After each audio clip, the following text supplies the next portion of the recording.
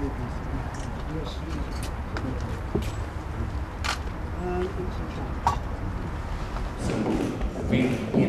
came into this idea at 1805 to Falcon.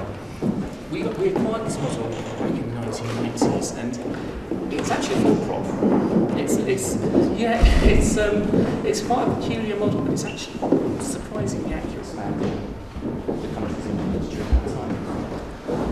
What we got you who actually acquired this? It's actually quite an interesting story.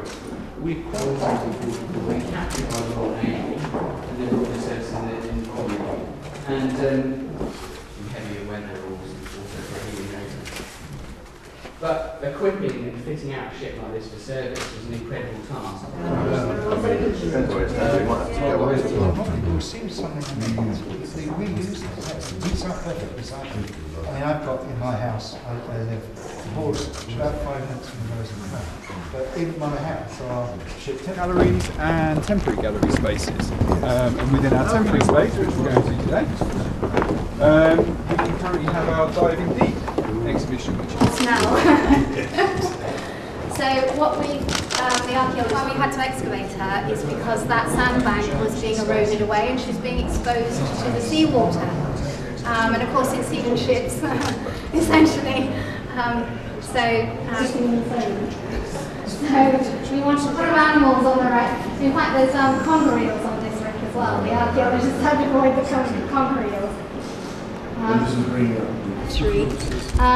The fashion was for wigs, and of course, damp sea air means you have very droopy wigs.